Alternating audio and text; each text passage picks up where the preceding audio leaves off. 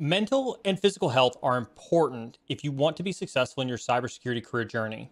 I'm going to explain to you the what, so what, and now what on why this is true here shortly. And at the end of this video, there will be information on how to enter a giveaway. So please stay tuned.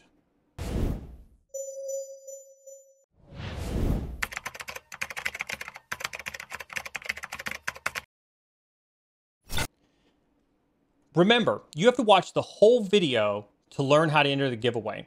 I do ask that you watch the whole video to help us get recognized by the YouTube algorithm. I promise you this one is short today.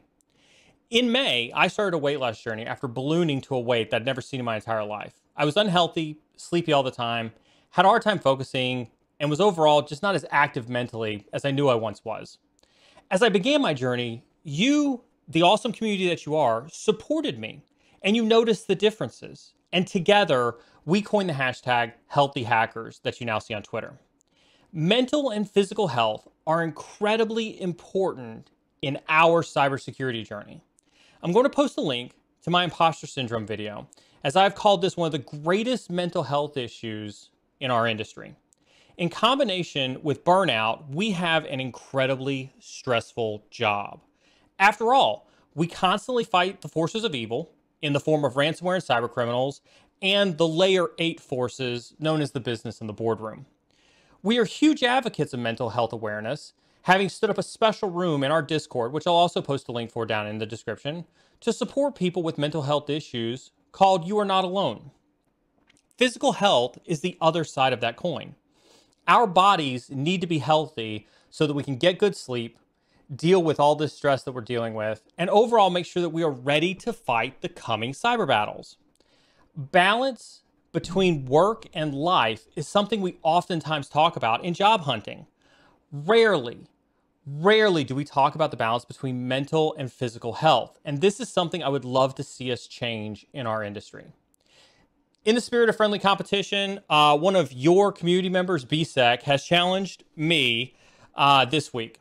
Between yesterday, actually, Monday, October 4th, 2021, and Sunday, October 10th, 2021, we will be using our Apple Fitness to track our scores, and we will post the results next Monday after the competition closes.